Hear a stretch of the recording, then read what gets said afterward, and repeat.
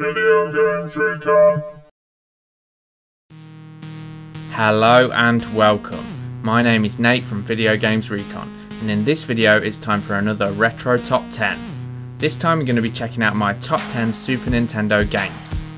Now I have to admit I may not be the most qualified person in the world on this topic, being more of a Sega Mega Drive kind of guy, and unlike today, back when I was a kid it was very unlikely that you'd own more than one system, unless you were rich.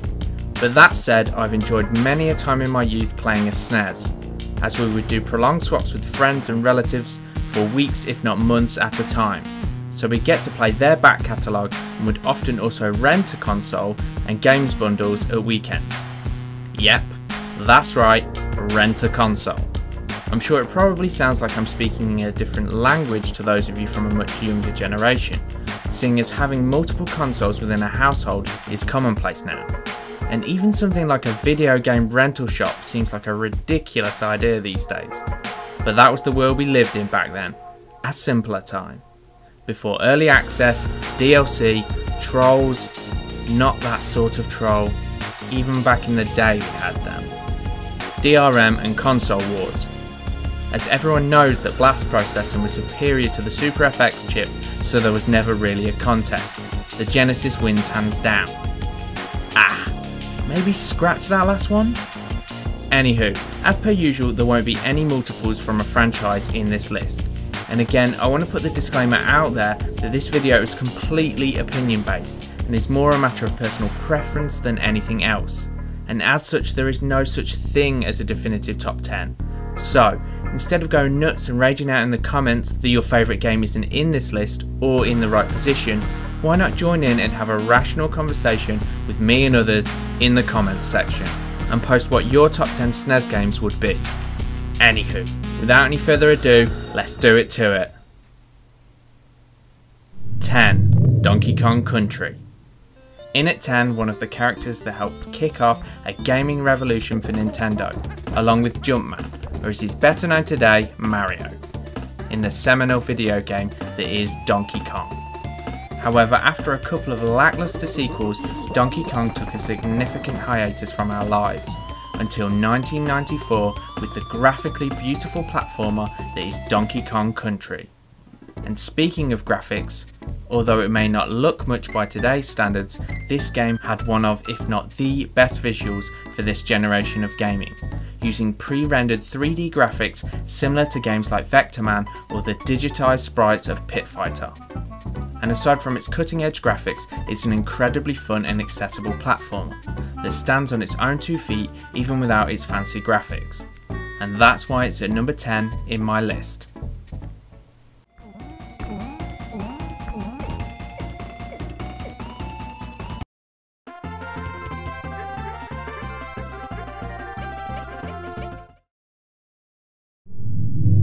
Nine. Star Fox. Star Fox, otherwise known as Starwing across the pond here in Europe, is yet another example of the Super Nintendo flexing its graphical muscle over the Genesis with its fancy Super FX chip, being able to produce actual 3D polygons instead of pre-rendered 3D graphics like Donkey Kong. Again, it doesn't look much now, but outside of arcade machines, 3D polygons on a home console was pretty much unheard of, aside from a few very rare cases. And most of those, again, are on the SNES. Aside from this, Star Fox is a quality third-person on-rails space shooter, with an almost Assault Course style map design, and a nice touch that you could choose your own path as to what levels of the game you'd play through. Unlike most games of this era, a fairly steep learning curve. If I was to describe Star Fox to a friend in one sentence, I'd say think a retro Star Wars game with pioneering graphics and talking animals. Hell, what's not to like?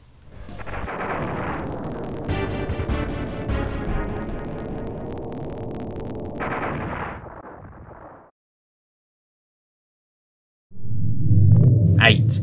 Teenage Mutant Ninja Turtles. Turtles in Time. Okay. First off, I'm not going to be repeating that entire name each time, as it starts to sound like a tongue twister. Anyway, admittedly I didn't get to play this game too much at the time, at least on the SNES. However, I did extensively play the arcade game within which this was based off, and that game was addictive and mesmerising in equal measure. I'm sure to the annoyance and detriment of the parents of my generation's wallets. So, how does Turtles in Time stack up? Well, for a home console, it's not going to have quite the same power as an arcade machine, but still manages a pretty decent bang for its buck, with good graphics and visuals, especially when you throw a foot soldier off screen, a quality soundtrack, if different to the arcade version, and most importantly great, if a little simple gameplay, as this game pretty much only uses 2 buttons. Also, each character has their own distinctive moves, which wasn't always the case of similar games in this era. So all in all, an excellent home console interpretation. There's bags of fun, especially if you've got a buddy to play with. And the only reason it's not higher on this list is due to the competition of the SNES games vying for a place in this top 10, and that the Mega Drive version of this game, Hyperstone Heist, has many superior features.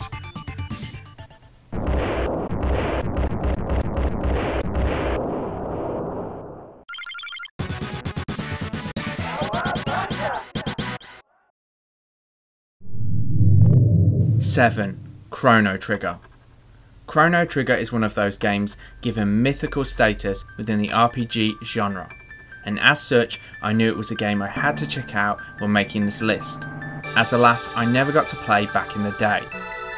Mainly because to the best of my knowledge it wasn't released in Europe until the Nintendo DS port many years later. So unfortunately I had to play this one retrospectively without the rose-tinted glasses of nostalgia. But in a weird way that's a good thing, as luckily I wasn't at all disappointed with this game, which is always a worry with being spoilt by the standards in gaming in the modern era. Obviously excluding shitstorms like early access. And it's not difficult to figure out why I was pleasantly surprised, with Chrono Trigger having pioneering features like planned enemy encounters, magic and spells that have an area effect, a cool story mechanic where you travel through time, changing historical events so as to change the future to your benefit, and being able to combine the special skills of your characters so as to make a super special team move. And on top of this, the game looked great for the period, and it has that typical classic Square RPG feel, being very well polished with high production values. And when I discovered this game features the holy trinity of RPG gaming, FYI I'm not even going to try and butcher their names, as the first developer within this trio is none other than the creator of the Final Fantasy series. Next is the creator of Enix's Dragon Quest series, obviously before the merger of Square Enix. And last but by no means least, Chrono Trigger featured the art from the creative talents behind both Dragon Quest and Dragon Ball Z. Hell, with that Dream Team's involvement, it's no wonder this game still manages to hold up to this very day.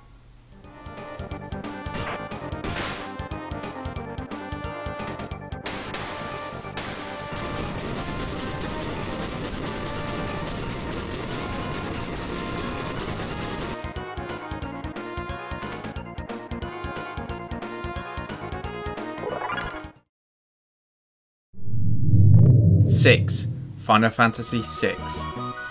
Renamed from Final Fantasy III to Final Fantasy VI in the US and I think Europe for seemingly no reason, is unfortunately yet another game I've had to play retrospectively.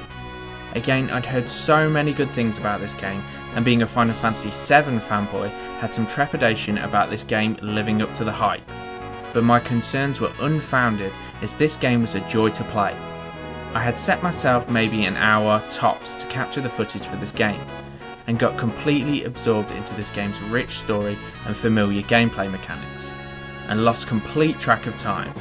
Sure, the game suffers a little without the nostalgia due to the 16-bit graphics, but still manages to look beautiful, thus is easily overlooked after getting accustomed to the style. And I can totally see what people are talking about when it comes to the villain of the piece, Kefka, who's one part Sephiroth, one part the Joker, and one part Vaas from Far Cry 3, retrospectively speaking. If only Square had managed to keep that lineage throughout future titles, I'm sure many of the bad guys would have been much more interesting.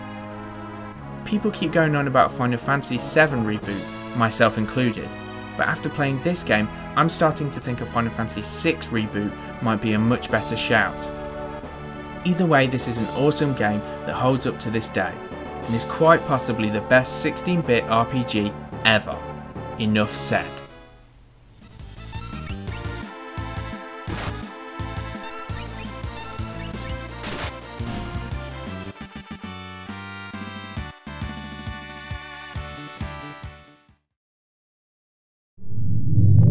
Five, Street Fighter 2. Finally, it's about time for some 90s button mashing beat 'em up tournament based martial arts violence. Well, that's not something I thought I'd be saying when I woke up this morning. Anyway, when you've got a hankering for punching your friends in the face and mocking them after, and didn't fancy doing some serious jail time, then Street Fighter 2 was one of few outlets for these sorts of shenanigans on a 16-bit console. Ported over from the excellent arcade game of the same name, this thing pretty much single-handedly invented the tournament fighting genre, or at very least popularised this sort of game. It may sound funny, but things like command-based special moves, lots of characters to choose from, each with different moves, and tournament-style fighting was pioneering back in 1991, and was pretty much unrivaled, aside from a few contenders. Mortal Kombat on the Mega Drive and Samurai Showdown on the Neo Geo, which was pretty much inaccessible to most people, unless you played the arcade version.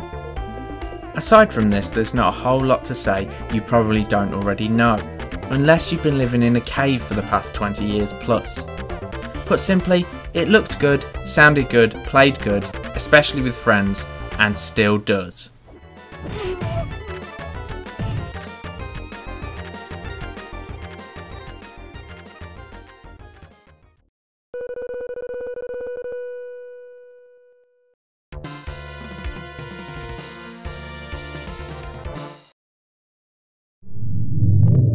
Four, Super Mario World. Ah, Super Mario World. What a game. This thing is ridiculous. It's hard to believe that this game was created in 1990, nearly 25 years ago, meaning this game is probably older than at least a third of the people watching this video. And if I was to release this title today on mobile or any of the big three consoles' digital storefront, you wouldn't bat an eyelid. Well, perhaps not a Mario game on a PSN or Xbox Live store, but you get what I'm saying. I had to do a double take when I saw when this was released. I thought it would be at least 94 or 95, but to my surprise, this was a launch title bundled in with the console. Now that's a way to make a statement. Perhaps the Nintendo of today should take note. Super Mario looked beautiful, sounded beautiful, and played beautifully. On top of which, it had options to go back and play old levels and collect optional extras, and secret areas and save points, which were a new feature for platformers. And if that didn't convince you, then surely the debut of that lovable rogue Yoshi will. If not, I'd start to wonder whether you're actually a human or not, and instead are some sort of replicant who has fooled themselves into believing they are human. If so, you might want to look into that. Just saying.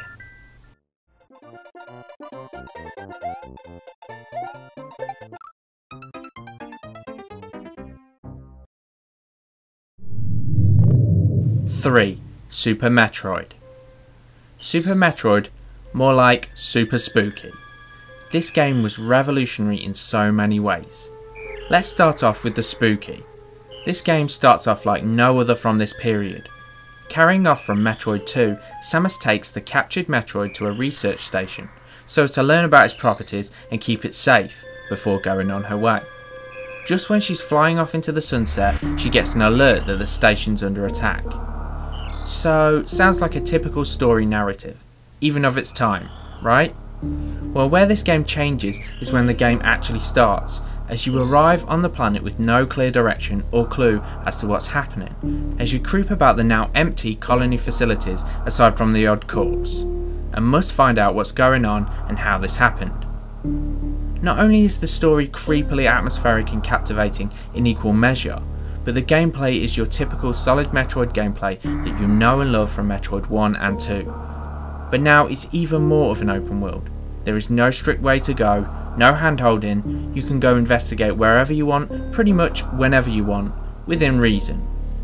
I'm not sure if Metroid is the first platform shooter to do this or not, but either way it's definitely revolutionary. Again, this stuff seems dime a dozen these days, with games like Bioshock, Resident Evil, Metal Gear Solid, Silent Hill, the list goes on. Put simply, without a Metroid or a Super Metroid, there may have never been a Metal Gear or Resident Evil. For that reason alone, it deserves its spot as number 3 on my list.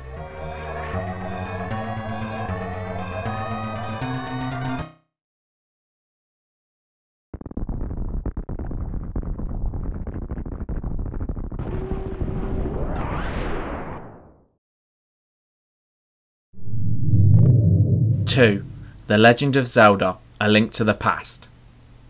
A Link to the Past? Gotta love pun-based titles.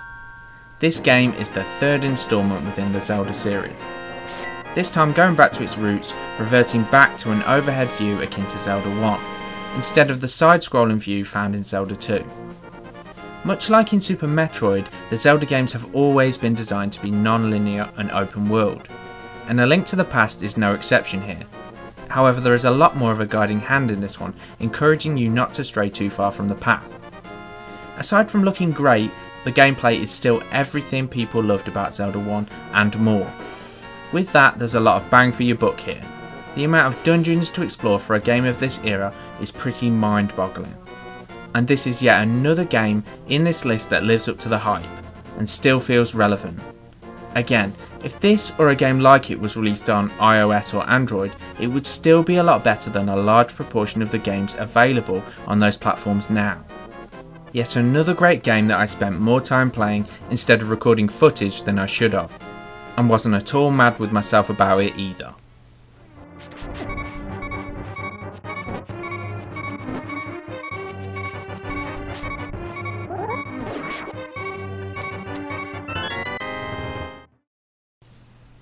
So, before we reveal our number 1 game of our top 10 Super Nintendo games list, here's a couple of honourable mentions that just missed out.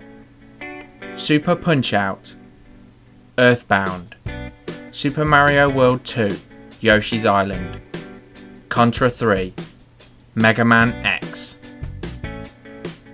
And our number 1 Super Nintendo game of all time had to be, and I don't even care a little bit if it's cliche, it could only be the one and only Super Mario Kart. This game is an absolute joy. Even now to this day, Mario Kart has aged so well that I'd rather play this than a number of modern day games. If you're a human with 2 hands and eyes, then you've probably played this or one of its sequels, which are essentially the same game just with better graphics. Seriously, Nintendo really went with the mantra, if it ain't broke, don't fix it. Mario Kart is a masterclass in making a driving game fun. Realism be damned. If a Super Nintendo was not available to me and my sister at that time, we would rent one for the weekend, pretty much just for this game. And any other titles that we picked up at the rental store along the way was pretty much a bonus.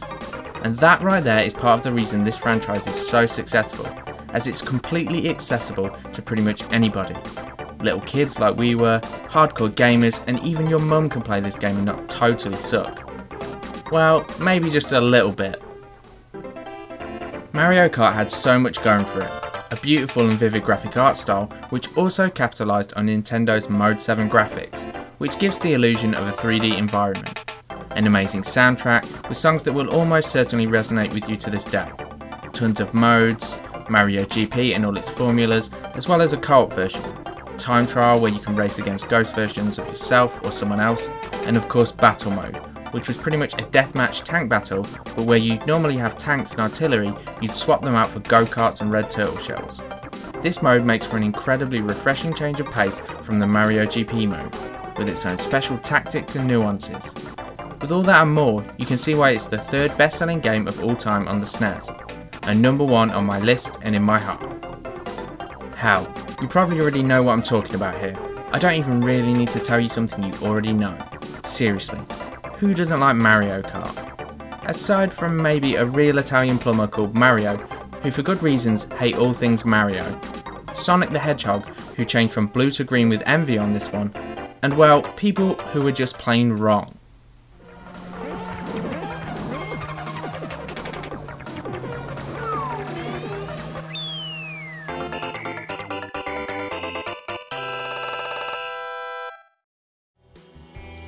These are my thoughts and opinions of my favourite top 10 Super Nintendo games, with which I have a great fondness for in terms of nostalgia, as well as both the memories gained from being immersed in these worlds, and how so many of these games manage to stay relevant to this very day. So whether you agree with my list or not, feel free to post your favourite games in the comments section. Also, these videos take a while to make, so if you enjoyed watching, I would really appreciate your support in terms of liking, favouriting, sharing and subbing for more BS of a similar nature. With that, I'm all run out of terrible jokes and puns, so feel free to insert your own. I'm off to look through some Christmas crackers and old joke books, so I can stock up for next time. Thanks for watching, and goodbye.